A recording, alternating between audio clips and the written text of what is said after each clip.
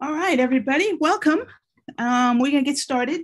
Um, um, so just let me say this again. I'm gonna ask everybody to keep your computers on mute and stop your video until the end where you'll have an opportunity to ask questions.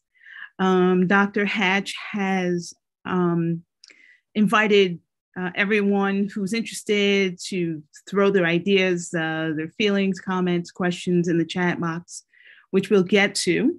And so we're going to get started right now.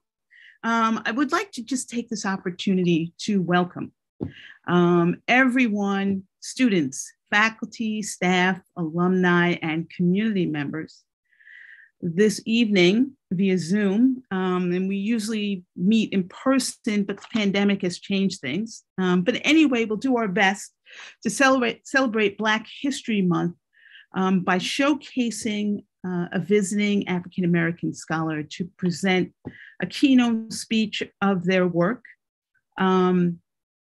Dr. Hatch has also spent the day meeting with different student groups, and that's part of the program that we have every year.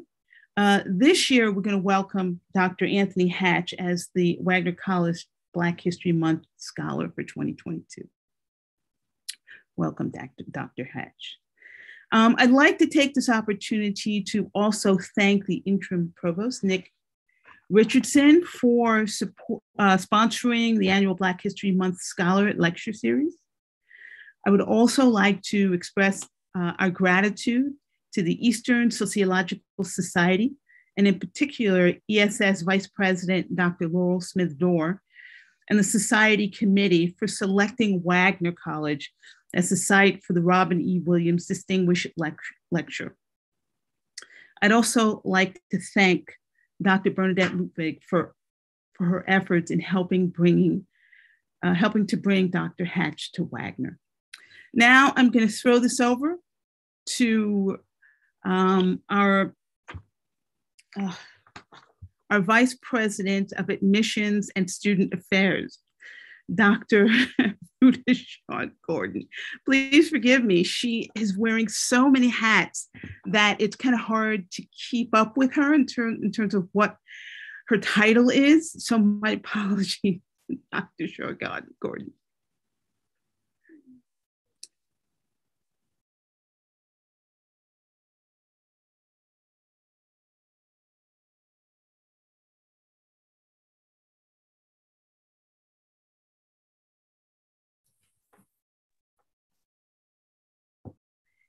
Okay, thank you. Sorry, I was having trouble unmuting myself. Good evening, everyone. And thank you, Dr. Reynolds. And I often forget my own title as well, so it's all good. On behalf of President Aramo and Wagner College, I want to welcome all of you to the kickoff event for Black History Month 2022 with the Black Scholars Lecture Series. We've been doing this series for about 10 years, and we look forward to post-COVID times when we can all be together in person for these important events and conversations. I want to thank all of you for joining us this evening, and I hope that you'll be able to attend the other events that we have planned for the month, such as the read-in, the Black History Month Jeopardy, the jazz concert, and the Martin Luther King Jr. Agent of Change Awards. I also want to thank Dr. Anthony Hatch for meeting with our students and classes virtually today, and for joining us this evening to engage us in conversations about race and health disparities. And I do hope, Dr. Hatch, that you will be able to join us in person next year, because we'd love to meet you and shake your hand. That would be fantastic. Okay, so let me take a moment. I'm sorry, Dr. Shaw, are you done? Yes, I just want to say thank you to you as well. Thank you for being with us. I'm going to take a moment to introduce Dr. Anthony Hatch, a pretty impressive colleague. Dr. Hatch is an associate professor and chair of the Science and Society program at Wesleyan University, where he is affiliated with the departments of African American Studies and Sociology and the College of the Environment. Dr. Hatch is an expert on how medicine and technology impact social inequalities in health and is the author of Blood Sugar. I'm sorry, let me take off my glasses. It's easier for me to see this. Racial Pharmacology and Food Justice in Black America, which critiques how biomedical scientists, government researchers, and drug companies use concepts of race and ethnicity to study and treat metabolic syndrome.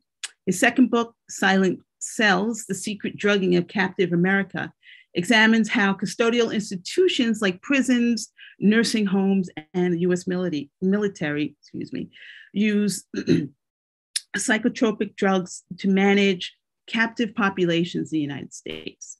Dr. Hatch is also the 2021-2022 Robin E. Williams Distinguished Lecturer for the Eastern Sociological Society.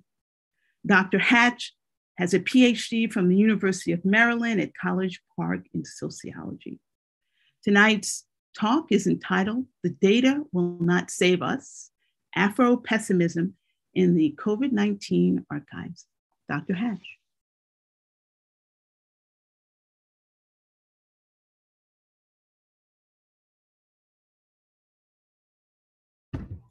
There we go. Thank you so much, Dr. Reynolds. Thank you so much. I needed to unmute myself. Let me go ahead and share my screen. Oh, I need to be able to do that. So you can make me a co-host quickly, and then I'll pull this up. And while we do that, let me see. There we go. 1 and 2. So again, thank you to everyone for taking time tonight. Let me just first thank Professors Bernadette Ludwig, Rita Reynolds, Edna Aurelius, and their students, as well as Provost Stanley and President Arimo for their time and attention today. I'm grateful for all of you taking time tonight to come and listen to this talk and sharing these ideas. This is the Robin Williams Distinguished Lecture through the Eastern Sociological Society in honor of Professor Williams, who was a longtime professor of sociology at Cornell University.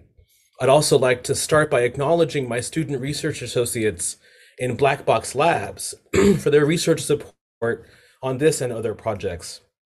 This lecture is accompanied by a forthcoming article. It literally will be out next week as soon as I can finish the proofs in a special issue of the journal Big Data in Society on data, power, and racial formation of the same title, The Data Will Not Save Us, Afropessimism and Racial Antimatter in the COVID-19 Pandemic. That'll be out, again, probably next week, and I'll make sure to send that along. So I want to jump right in. As a matter of public knowledge, it's still not a straightforward matter, nor will it ever be, to figure out exactly out of how many of the over 900,338 Americans who've died so far from complications due to COVID-19 are Black. According to what appears to be a reputable government source shown here, the CDC's COVID data tracker, about 13.7% of total deaths are among people the government classifies as Black. But this percentage comes with a big caveat. The race ethnicity of the dead is known in roughly only about 85% of deaths. So you see on the slide right there in the middle there, the top of that slide, data from 760,000 deaths, race or ethnicity was available for only 85% of deaths. And this number, I should note, has steadily increased over the past year and a half or so from the mid-70s up to about 85%. So in the same epistemological space where the virus's mortal violence is only partially known by the state, at the same time, a massive data archive is being erected out of all sorts of heterogeneous forms of racial data on the COVID-19 pandemic, including data on deaths, infections, testing, hospitalizations, disablements, vaccination rates, cultural attitudes. The COVID-19 data archive is indexed with race, not just because of the material death of so many Black people, but because racism is a core building block of the infrastructure of state biomedicine, health journalism, and corporate healthcare in the United States. The COVID-19 data archives were built, at least in part, inside data infrastructures created by the Trump administration, who misused and manipulated scientific data and medical knowledge in the COVID-19 pandemic to benefit the former president's re-election campaign and reproduce white supremacy. Among their misdeeds in this domain were both their actions and inactions taken in response to public knowledge of racial disparities across domains of the pandemic. In other words, the Trump people knew that poor people, older people, prisoners, agricultural workers, and specifically Black people were dying in the pandemic, and demonically, that seemed to be part of the plan. When the assumption is that Black life will be shorter, more diseased, more painful, and that there will generally be more death in and around Black communities, the massive data archive can only communicate one message: Blackness equals death. You see, the first tactic of necropolitics is to dehumanize human beings by objectifying them, turning a fleshy human being into a number, for example, and repeatedly describing them as an enemy who is killable. So here there is a hyperfixation on and an infrastructure built to produce all sorts of racialized objectifications of all kinds, including numbers, rates, percentages, risk estimations, abstractions, what post-colonial theorist Amy Césaire called thingifications. In this talk, I'll argue that racial disparities data constitute a kind of racial spectacle that, in the words of Angelique Davis and Rose Ernst, simultaneously both demonstrates and obfuscates, hides the existence of a white supremacist power structure. So once an enemy population has been sufficiently dehumanized and vilified, state officials and elites slide into what's called a state of exception, where they deploy extra legal, not legal practices that suspend rights and segregate enemy populations territorially, while simultaneously proclaiming that the violence that's being carried out is done in the name of security or peace or health. So the spectacle of Black death you see here in these numbers, potential years of life lost, infant mortality rate, one we had to calculate by hand, that's the police kill rate per million. You see that disparity there, right? That actually has to be computed by hand because there's no infrastructure in the US to compute this. We had to rely on data from The Guardian, an independent newspaper in the UK, for data on police killings. So this is important. The spectacle of Black death is not accidental, nor is it easily fixable, because officials often use overwhelming techno-scientific force and overwhelming carceral technologies to sabotage infrastructures for living, right? So they don't necessarily have to kill you. They can just take away the things you need to live. And this is what, as Ruha Benjamin and so many others have convincingly shown. So given these kinds of data, I want to borrow from Janet Jackson's classic. I want to ask, what has the data done for us lately? Has the COVID-19 data helped Black people by materially improving their health and extending their lives? One can assume that the data may have had the effect of alerting Black people to the unique dangers they faced in the pandemic, but I don't think Black people needed an archive of data to be alerted to the mortal danger they faced in the pandemic. So who and what is the data for? Now, for those who don't know, this is Janet Jackson. This is from the album Control 1986. What Have You Done For Me Lately? It's about Janet Jackson. She plays in the song, particularly in the video, it's her and Paula Abdul. They're in a diner, and Janet Jackson's complaining about the boyfriend, and she's saying the boyfriend used to do nice things. He used to take you out. He used to, make all these promises. But what has he done for you lately? And there's a rap in the song where Janet says this: She says, you ought to be thankful. This is her speaking to the boyfriend. You ought to be thankful for the little things, but little things are all you seem to give. You're always putting off what we could do today. Soap opera says you've got one life to live. Who's right? Who's wrong? And you're always putting off what we could do today, right? What have you done for me lately? You can hear the song in your head now.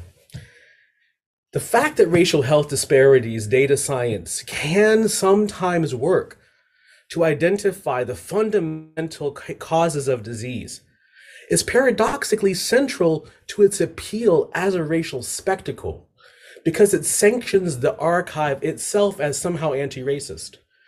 The COVID-19 does help anti-racist scientists speak truth to power. At the same time, it makes the truth of racial inequality available as a technology of a racist state. And the case of COVID-19 might help illuminate how racial spectacles work to shore up and reproduce racial health inequality by facilitating and institutionalizing malignant forms of medical neglect, like withdrawal, directed toward Black people. My colleague Ruha Benjamin frames it this way: the facts alone will not save us. Thinking with Ruha, I fear that all of the careful empirical work, not just in the pandemic, but over the last 50 years of health inequalities research, will not be enough to stem the tide of anti-Black racism as it washes over Black bodies. The facts alone will not save us, she cautions. The painstaking calculation of racism's effects on Black people is a necessary but insufficient condition for saving Black people's lives. So if the data has not saved us yet, why not? To explore this question, I turn to Afropessimism as an interpretive framework aligned with critical race theory for reconciling this stalled or kind of failed project of racial health justice, considering the ongoing COVID-19 pandemic as a case study to explore this ongoing failure. In this work, I draw upon critical race, feminist, and STS, science and technology studies, interpretations of racial spectacles and cultural gaslighting to understand the narrative and ideological processes involved in circulating knowledge about racism and health. So racial spectacles function as the narrative vehicles for symbols, imagery, and language that convey the privately held emotions and ideologies that accompany and work to obfuscate and to illuminate the existence of a white supremacist power structure. The racial spectacle of Black death, right? There's always disparities assumed to exist at the outset, creates the epistemic conditions for what's called cultural gaslighting, right? Which is a conceptual ruse that diverts attention away from structural epistemic oppressions that continue to underwrite the colonial project. And this is the brilliant work of my colleague, Elena Ruiz and Nora Bernstein, and many others, thinking about kind of cultural and structural gaslighting, that because of the spectacle, the show, all of a sudden we're watching that and we're not paying attention to the ways in which knowledge is being made that both shores up the show, but also keeps us distracted from underlying structural causes of epistemic and material oppression. So these ideas are useful in the context of Afropessimism, which in understanding it. And so the idea is that Afropessimism is like the motif, the grand theme of racial spectacles. The idea that Africa and Africans and anybody Black descended from Africa is beyond help. Right? That we ought to be pessimistic about their chances. That's what the motif is, right? That little can be done, right? And this is tied to both the racial spectacle and to cultural gaslighting that accompanies not just North American racial rule, but global post-colonial rule. So to break this down a little bit, right? Afropessimism is a loose body of critical race theories that examine the polyvalent, multiple meanings of Blackness and heterogeneous lived experiences of Black people that accompany the violent anti-Black racisms that constitute the afterlives of slavery. Including both self-described Afro-pessimists and scholars whose work might reasonably be characterized as such, the Black scholars who are most closely aligned with Afro-pessimism are literary scholars and humanists, right? Humanities scholars, forgive me, who work in the critical humanities and who are generally not kind of social or natural scientists. One notable exception is the sociologist Orlando Patterson, whose 1982-83 book, Slavery and Social Death, A Comparative Study, argued that the violence, social dishonor, and natal alienation, or separation from one's genealogical line of birth, constitute a complex kind of ontological situation called social death, shown in the slide, for the slave, right? The concept of social death helps Afro-pessimists explain how transnational slavery and its afterlives establish this discursive relationship shown in this equation, whereby Blackness becomes equated with slave, which is also equated with a kind of fungible form of capital, right? A fungible commodity that can be flipped, parlayed into any form of currency that's required to achieve disposability and replaceability and reproducibility under chattel slavery. So the Black person who is enslaved must be regarded as kind of a non-human, so that non-Black humans can neatly inhabit the category of humanity and enjoy all the privileges and rights assigned thereunto. This is the work of Saidiya Hartman, right? Really interrogating this meaning of human and who gets to kind of fit in that category, and how the relations of slavery establish not just a kind of a metaphorical relationship, but an actual legal arrangement that permeates through the decades. Afro-pessimists broadly assert the essentialist premise, and this is this point here, that there's a kind of a strict, like, ontological hierarchy between these non-Black human beings over non-Black beings. By asserting and recognizing this kind of hierarchy, Afro-pessimism relies on a form of racial essentialism to render Black subjects as outside the definition of the human. Now, this is one point where Afro-pessimism deviates, in my mind, from the broader body of critical race theory within social sciences and legal studies on the question of the ontology or being of race and Blackness, right? Racial essentialism describes a way of interpreting kind of putative racial differences that relies on the assumption that race categories are natural, based on essences, right? Racial essentialism. So the intellectual utility of Afro-pessimism, like how much we use it and how we use it, is kind of hindered in part by its kind of incompatibility with how we understand race to be something that's intersectional, actually. So this is compatible with an intersectional analysis of gender, social class, and nationalism, but broadly, its political sentiments are consistent, right? This critique of racial essentialism is really important because it's been the vector through which biological understandings of race have gotten through what Troy Duster calls the back door, right? By relying on racial essentialism, you allow for new forms of scientific racism to take hold. Now, the theory part's almost over, at least in the sense for you, but these ontological and philosophical issues matter because how race is defined and operationalized remains really fraught and controversial in health inequalities data science, right? How race is measured in COVID-19 research, for example, as I showed you in the first slide, and the kind of federal epidemiological data requirements, they don't always translate onto these kind of theoretical ideas coming out of Afro-pessimists' mouths. One idea I do draw on, and this is important to the framing of this talk, is that Afro-pessimists offer a kind of challenge to racial progress narratives. And Victor Ray and many others are doing this work, right?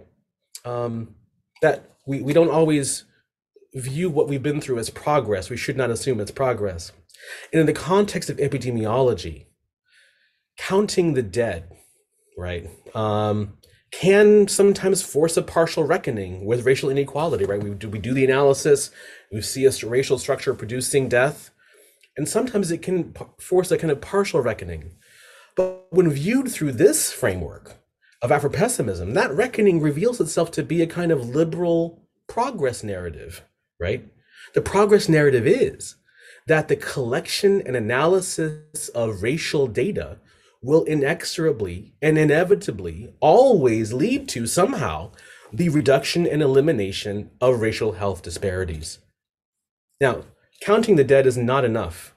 In a scenario where the institutions of state that are supposed to protect public health kind of collapsed, and elites used the pandemic to further enrich themselves. I mean, what was it that the 10 wealthiest men in the world, the 10 wealthiest billionaires in the world doubled their wealth in the last 2 years? Argue with me about this.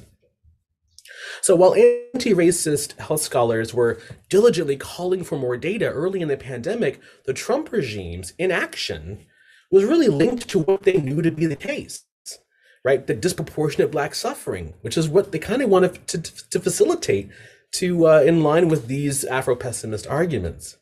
Now, only a regime that would traffic in what I call Black antimatter, which wholly discounts the humanity of its Black citizenry, can do such a thing. So scholarly interpretations of dark matter, race as dark matter, offer an innovative way to theorize the socially invisible, politically unstable, and ontologically mysterious ways in which racisms like these shape society. Literary scholars, social and natural scientists' accounts of dark matter postulate a direct kind of metaphorical relationship where race operates as dark matter, right? Here I'll point you to racial formation theorist Howard Wynot, his piece, or Simone Brown, her brilliant work, Dark Matters, or most recently, Shonda Prescott Weinstein's work, The Disordered Cosmos, explore kind of race as dark matter. Yet, in contemporary particle physics, how scientists sort differences between like regular matter, antimatter, and dark matter itself is not easy to understand. I'm not even going to try. Now, in theory, dark matter seems to behave less like regular matter than antimatter does. And in other words, antimatter and regular matter kind of look alike, but they're polarized differently. Right? This raises the question for me, and I explore this at length in the paper, of whether dark matter is the appropriate metaphor for describing the micro and macro physics of racial power that circulate in racial spectacles. For as much of these analyses of dark matter highlight unseen or invisible processes, it remains vital to pay attention to what Michael Rodriguez Muniz calls the socio-technical materiality of race, and what Amade Amcharik, my colleague, calls the materiality of race in practice. So by tracing the relations between the kind of institutional gaze and the structured inattention of science, government, and capitalism, which this is what facilitates the formation of what I call antimatter. So back in another shout out to hip hop for Black Box Labs. In the mid-90s, there was a beautiful rapper poet, my man Craig Mack, who had a song called Flavor in Your Ear. And in the remix version of this song, remixed by Puff Daddy, I guess he's now Puff Diddy, I'm not sure what his name is now. There was a line in that song that always caught my attention, but it really is relevant here. And there was a line where he says, "I got the data to turn your body into antimatter." Racial antimatter forms when statistical data, like the data on COVID-19, is represented in spectacular racial terms. Terms that enable the racial spectacle to form. And that enables a kind of forgetting. So we form the data, but then once we form the data, it enables a forgetting of the data, or the weaponization of the data about racialized populations. These are the very same material and structural processes that are often obscured by structural gaslighting. So let me just slow this down a little bit. Again, Brother Craig Mack said, I got the data to turn your body into antimatter. Now, what did he mean by that? Now, in the song, he's talking about how his flow would turn into data, enter into your body, and transform the listener. And there's a certain kind of transformation, I think, that's important for us to understand. So I want to offer you one kind of comparative slide to compare what we might think of as racial matter and racial antimatter, to try to characterize these relationships in an important way. Racial matter and racial antimatter kind of coexist in explosive tension because US culture was defined by a callous disregard for the matter that made up Black people's bodies, right? These unequal and opposite forces create both oppressive but also liberatory kinetic energies in multiple directions. So let's map this out a little bit. Epistemologically, in the first row, racial matter is aligned with philosophical materialism, which we can situate and resituate with feminist scholars like Karen Barad and Victoria Pitts Taylor, whose accounts of new materialism allow us to capture a kind of embodiment that both recognizes the discursivity of a body, the body that has a meaning in terms of a text, but also is fleshy.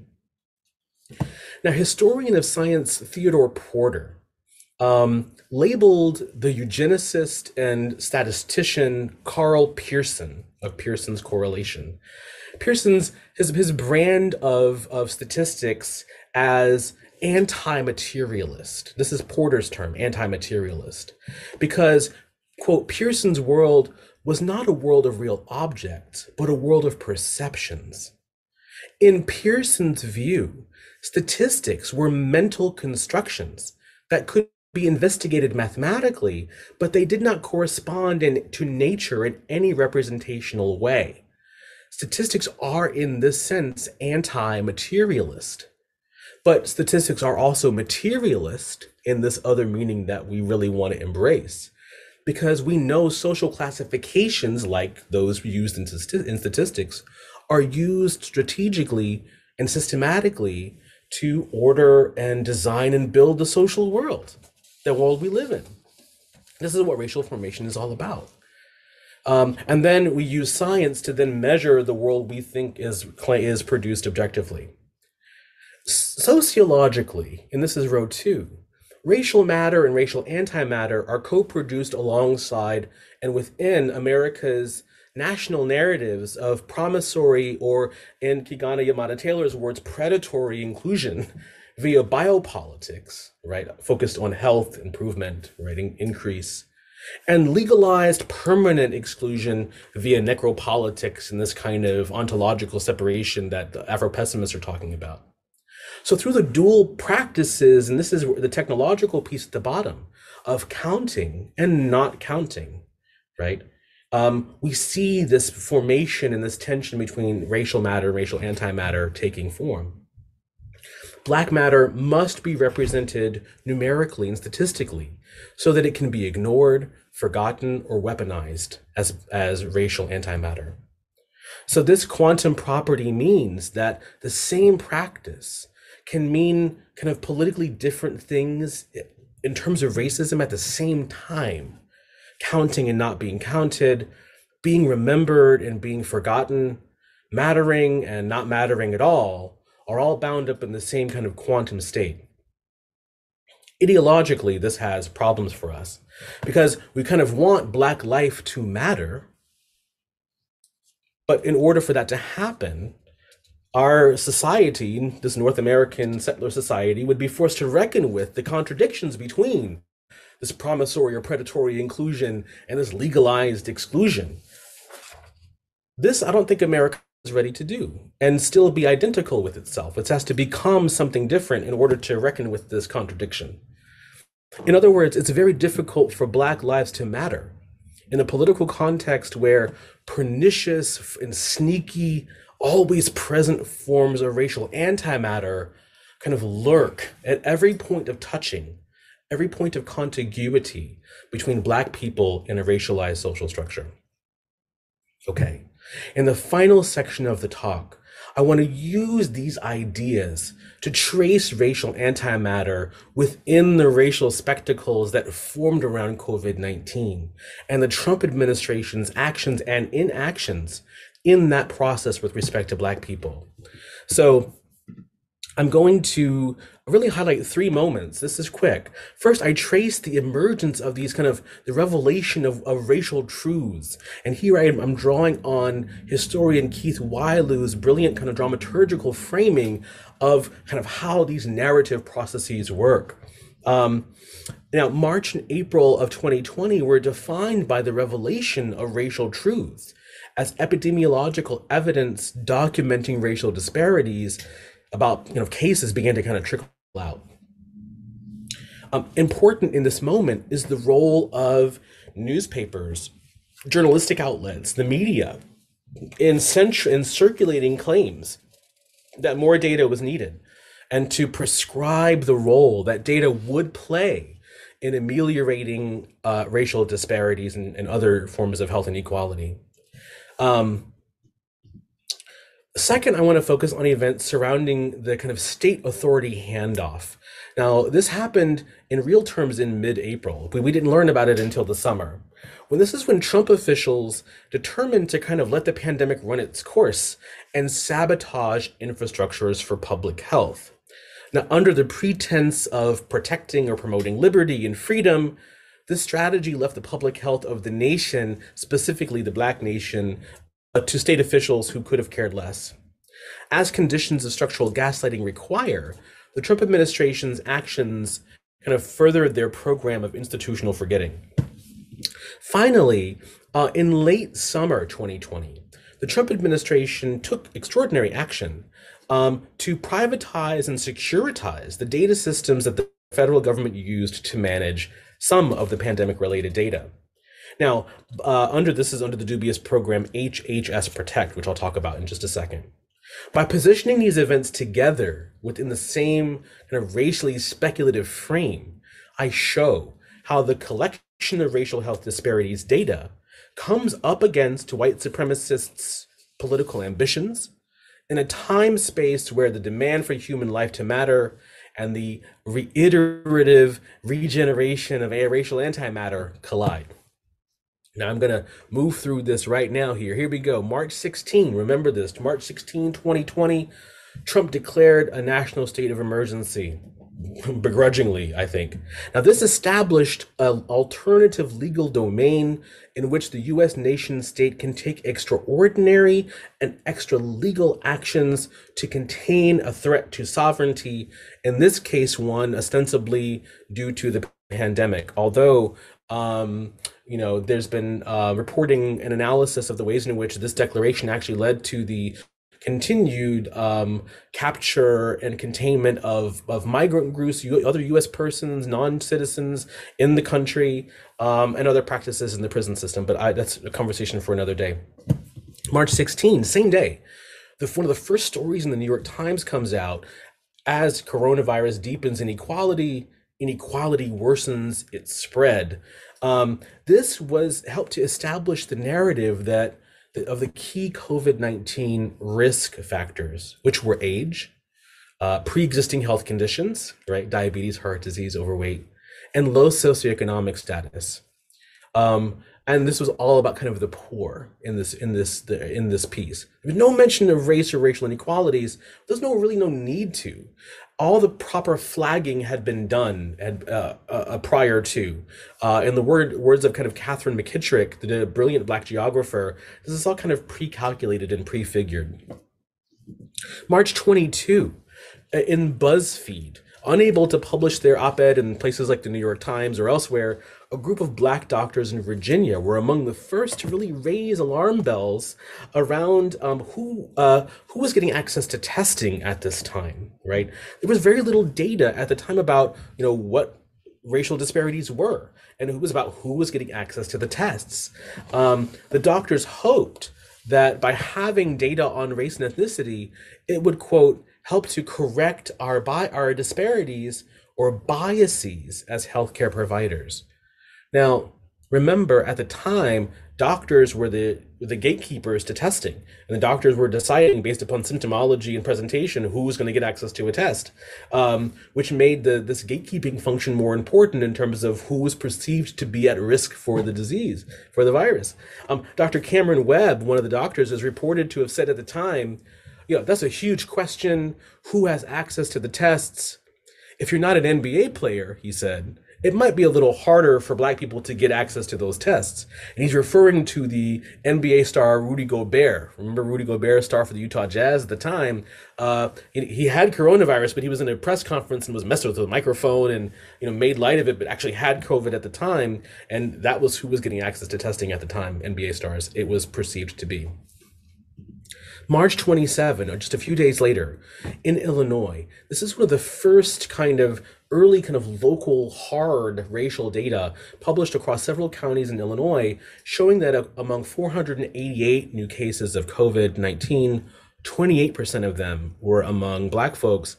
And that was roughly double what they were expecting or hoping to be the case. And those data were really important, but they also, again, same day, a group of Democratic lawmakers wrote a letter to HHS Secretary Alex Azar to compel the relevant federal health data agencies to start collecting data on race and ethnicity, because they weren't doing it at that time. And as they say in their letter, without this data, it's going to be impossible for practitioners and policymakers to address disparities. The lack of the information will make things worse, they say. And this is an axiomatic assumption, right? That you see all over the place, that if we don't have the data, things will be worse. And I agree, right?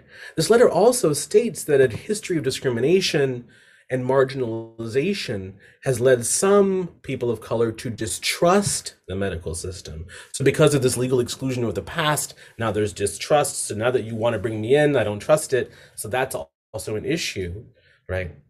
So this aims to frame data collection as an act of inclusion as opposed to exclusion. April 1, 3 days later, in The Atlantic, Ibram Kendi writes why we don't know who the coronavirus victims are. Now, in this piece, it's important, and at this time, it's important to note that racial data was not available really anywhere at this time. The Centers for Disease Control, the data tracker that I showed at the beginning of the talk, that didn't have anything, it didn't really exist at the time. There was no tracking happening at that level, at least at this point. The Johns Hopkins COVID data tracker dashboard wasn't tracking this question. The New York Times, the COVID tracking project, the University of Washington's folks weren't tracking this question. And so as of April 1st, Kendi writes, there's little publicly available data about the racial makeup in COVID-19 cases. Now, it's interesting because Kendi linked knowledge of racial disparities, like why we don't know this, to white people's feelings about Black suffering. And so what he said was, quote, maybe some people fear that if racial data were to show that COVID-19 is disproportionately harming people of color, then white people will stop caring.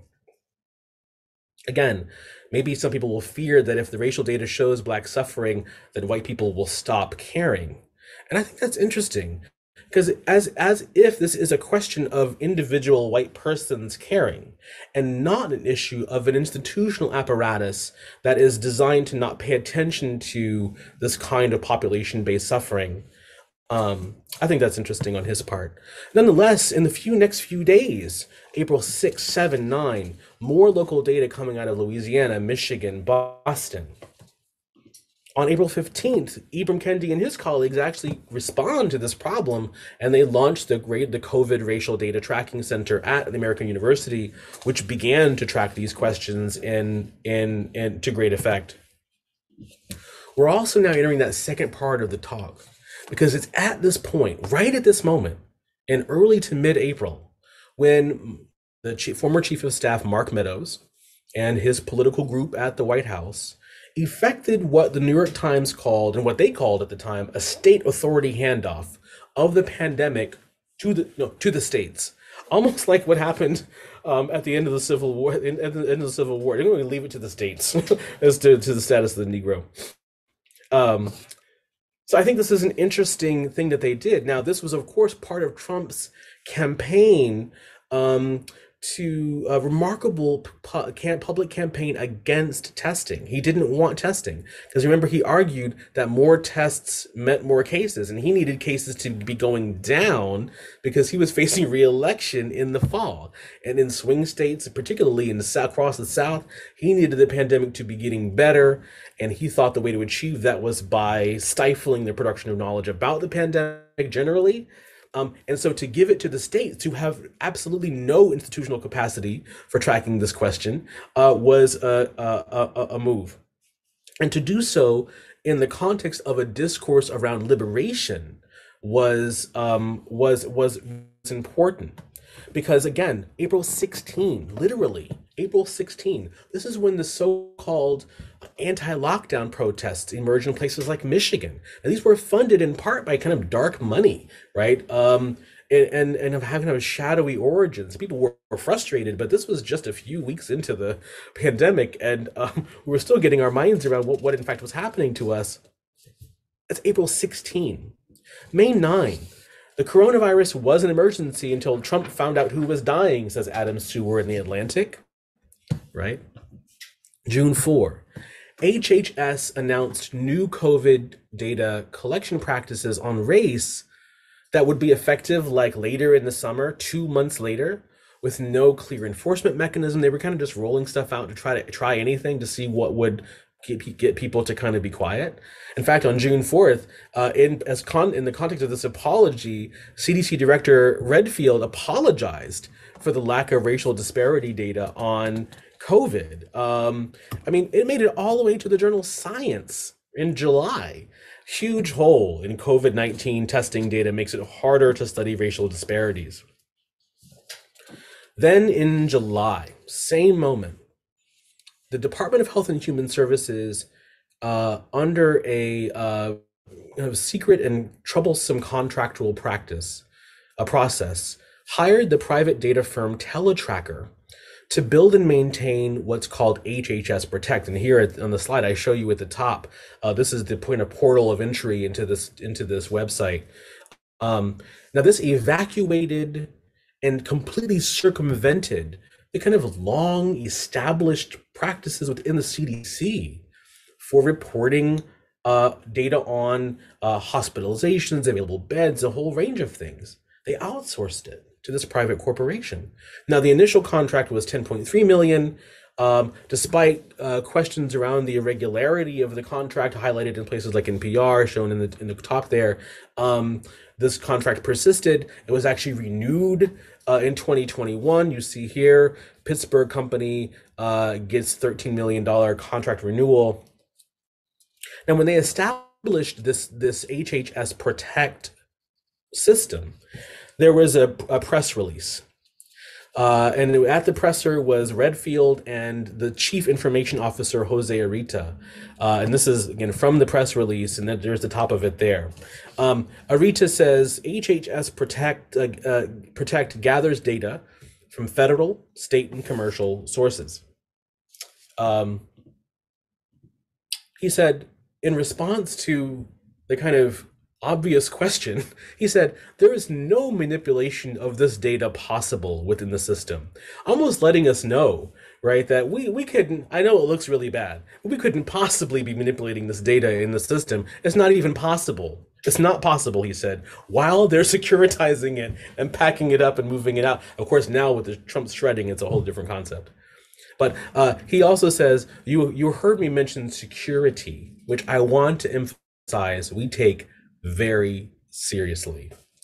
Now, I should mention HHS Protect gathered initially about 4 billion data points, and they were trying, this is commercial sources, all sorts of data. This is like combing the data for the data. In August of 2020, the Department of Health and Human Services, again, a month later, refused to answer to congressional questioning about this contract, citing a non-disclosure agreement for this contract, which is what made it so unusual. This was a Trumpian practice, the non-disclosure agreement. Now, I wonder who or what was specifically being securitized and fixed in place through this arrangement. The established practices and procedures within the CDC for protecting the public health data of the nation were not they weren't a data risk. The real data risks were political for the Trump regime. If the public realized, as we have all now realized, the scale of negligence and malice governing how the Trump administration, how they responded to the pandemic, especially given their knowledge of racial inequalities that they allowed to unfold and in fact fostered, it could weaken Trump's electoral prospects in the upcoming election. So, to close, I'd like to zoom out for one moment and ask the kind of broader question of the broader, not just COVID, but really anything. Has the data ever saved us? By saving us, I mean, has the archive of data about racial health inequalities led to the reduction or elimination of even a single racial health disparity ever? An axiom, a law of any piece of racial health disparities data science is that whatever we found in this current study, no matter how clear the results were, no matter how strong they were, nor definitive, nor their significance, we're going to need to do more research in the future to figure things out. More research is needed to specify the pathways and causal mechanisms that link systems of racial domination to reduce life chances for Black people, even among work of scholars whose work I have great respect and admiration for. I teach this piece in my class, right? This is in the American Journal of Public Health, Social Determinants of Health, Future Directions for Health Disparities Research. These are the people doing the work. Even they say, to make progress in eliminating disparities, we need more than a yes or no judgment about the effects of social determinants of health. We need precise, pathway-specific, quantitative estimates. To me, racial health disparities is a racial project that has not yet achieved its goal of reducing or eliminating a single racial health disparity. I'm interested in exploring how racial health inequalities data science in this way functions itself as a form of structural gaslighting that keeps scientists in an endless search for more and more refined measurements of racism's harms. This is racial matter. While the political and economic systems that comprise the fundamental causes of those harms are given a pass until all the data are counted. That's racial antimatter. Now, when this kind of knowledge and science is wielded by an openly white supremacist and or authoritarian regime, as just happened, what might normally only be kind of a distracting form of kind of liberalized structural gaslighting turns into a form of weaponized knowledge that can be used for targeted medical neglect. Given all this, I want to ask us, what will the future racial spectacles look like? And what is the role of health disparities data scientists in building that spectacle? What is the role of health journalism and media corporations in promulgating and the recirculating these ideas? How can we ensure that the future spectacle actually bends back toward the kind of Black mattering we want and not toward the Black anti-mattering we don't want? And taking this approach that I've kind of advocated in this talk, scholars should not view the COVID-19 data archive as somehow walled off from the broader social world by this kind of veil of objectivity, trust science, or liberal progressivism, science will help. But rather see how social and cultural forces directly shape the production of the archive and the cultural forces and the philosophical and interpretive frameworks we use to make sense of the data we've got. In other words, we must place the institutions that produce racial data under the electron microscope to see how social and political forces shape not only what is studied in racial health disparities research, but also what we consider to be true about bodies and health, and why illness manifests in different groups for sure, but most importantly, what we ought to do about it. So with that, I want to thank you and offer peace to you. I'm stunned that there's so many beautiful faces in this room. I'm going to stop my sharing and come back with you. And thank you for your patient attention. So thank you, Dr. Hatch. Wow, that was amazing. I'm going to allow you to respond to the question that will come in the chat box. And so if you have a question now for Dr. Hatch, I'm going to ask you just to type it into the chat, and time permitting, he will sort of answer questions. Right, and we are being recorded, but I also invite you, if you have trouble typing or want to just unmute your audio or your video, you can. There's a raised hand function as well. Under reactions, you can raise your hand, and then we can quickly identify you. Sometimes after a talk like this, you need like a minute because you had your bell rung, so you need a moment to kind of gather your thoughts and formulate an idea. So I'm happy to wait a moment for that. It raises questions about what we're going to do next, obviously, so and how we proceed. So, Anne-Marie, please go ahead. And again, it orders you up. So, Anne-Marie, go ahead. You can they may have to. Let's see if we can. Okay, I got it. I think you can hear now. Yes. Yes, we can. Thank you. So, Dr. Hatch, thank you very much. I know I did some pre-work with you as well, and you had provided some readings that I shared with my classes. So thank you very much. So my background is I'm nursing. I'm a nurse. I'm a PhD prepared nurse. My doctoral work and some of my training includes grounded theory methodology, which comes from the sociology background. Are you familiar with it? Absolutely. So our dear, one of the co-creators, Dr. Glazer, I only recently learned just yesterday that he had died within the last 2 weeks.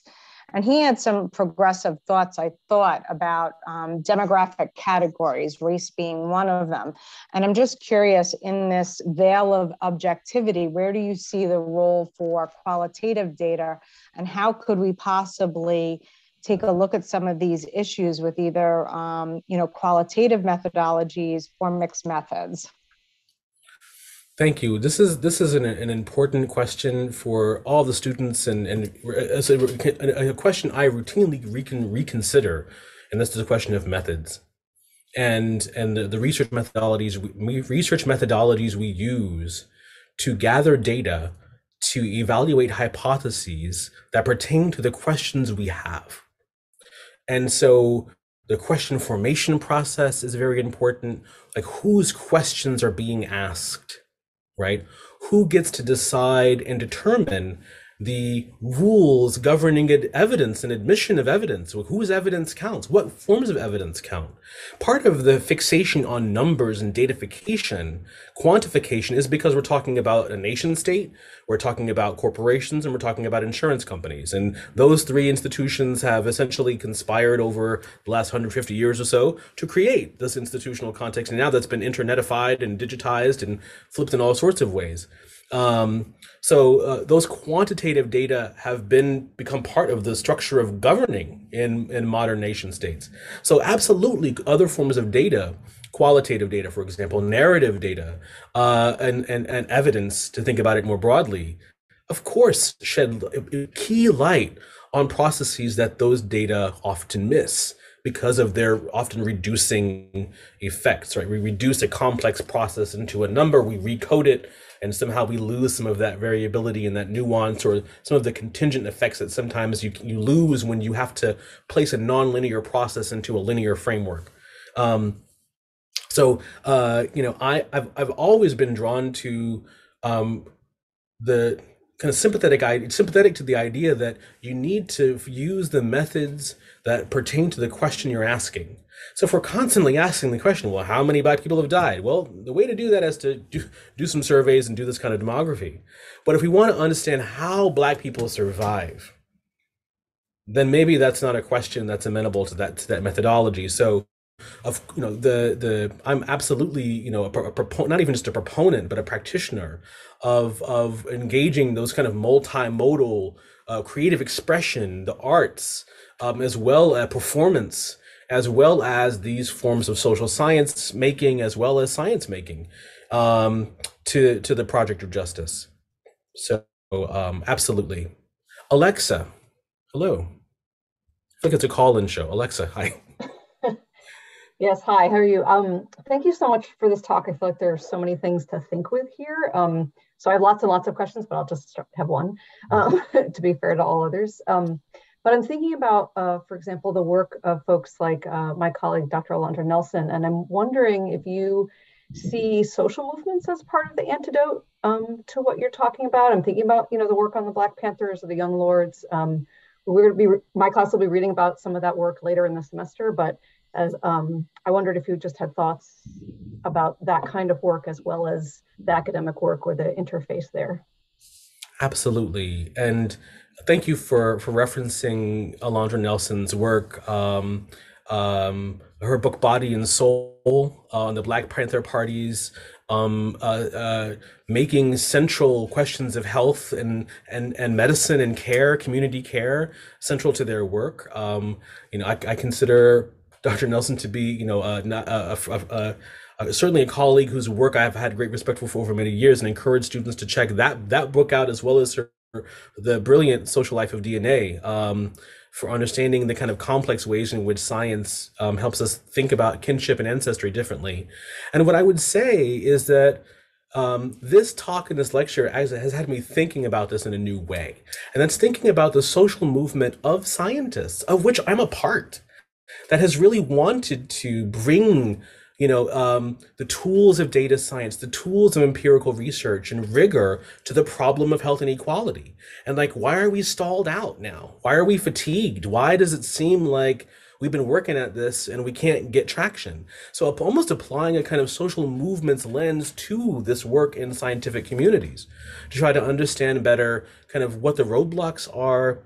And I think in this, at least in the context of this paper, it's trying to identify what may be a certain kind of trap or a certain kind of usurpation or taking up of our work that actually works against us in a kind of feedback, kind of cultural feedback loop. Like, yes, you're producing knowledge of this data, but then it also kind of has this perverse effect. Now, in the paper, I argue that Afropessimism, I think, offers us a kind of off-ramp from this kind of thinking that these institutions are going to come and save us one day, that, maybe if they had the data one day. So it's really gestures towards, and I talk about this in the article, which I'm happy to share back with the Wagner community when it's literally almost done. It just reminds us that the way we care for each other, the way we survive this and other calamities, is not by relying on these institutions necessarily, but by also cultivating much more local ties, local networks of care that are not linked to these kind of macro institutions, which aren't designed for that purpose, at least not in their current configuration. I'm curious, again, students, don't be shy. Oh, go ahead, Alexa, if you were trying to say. All right.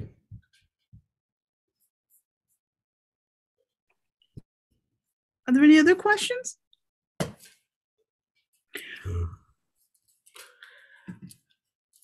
Oh, yes, thank you. Okay, we do have one. Alexa says I can't unmute myself again.